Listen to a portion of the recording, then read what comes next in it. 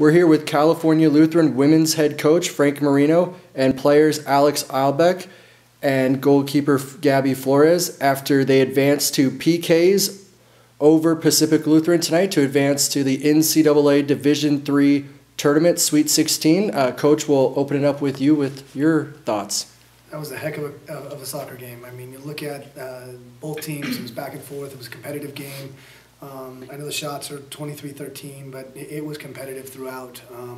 Alex had an unbelievable goal. I mean, I've never seen anything like it. While on the ground, it was one of the most amazing things I've ever seen, and watching on video again, it was even more amazing. But give a ton of credit to Pacific Lutheran. Well coached, organized. It was one of the best games I think I've ever been a part of as far as back and forth, good games with great chances from both teams.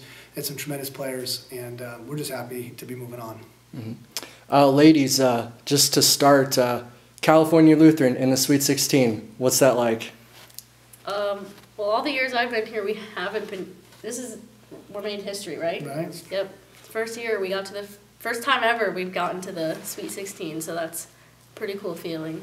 I think it's well deserved on our part. I mean, we've been through a roller coaster of up and downs, and nothing but hard work and good energy on and off the field has kept us going, and I think it's quite well deserved. Mm-hmm. So we'll start with the offense then. Alex, Frank talked about your goal. He's saying he's never seen anything like that. I mean, you were on your back, kicked it. You weren't even looking at the goal. What was going through your head? Well, I saw Riley got the ball and she was dribbling down the line, and then we weren't making the near post runs like pretty much the whole game, and those were always open. So I ran to the front post and then kind of like deflected out, and then I was already on the ground because I got hit over. And I saw the goalie like behind me, like her figure, and I just thought, why not just try to kick it behind her, and it worked. So. Yeah, we'll go ahead and switch it to defense then. Obviously, the game ended on PKs. All of the PKs were made except for one. Gabby, you had that big block right off the start. What's those thoughts? I mean, obviously, you got to make up your mind right away where you're diving. I already made up my mind 10 minutes before the PKs even started.